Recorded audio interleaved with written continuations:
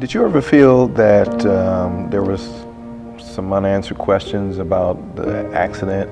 You know, someone driving 89 miles an hour in a 35-mile-an-hour zone. Did you feel like you deserved some answers? Oh, absolutely. The one thing that was very challenging for me is when I arrived at Grady Hospital in Atlanta and I saw my son, I did not feel that he was still there. I thought he was already demised, that it was just a shell.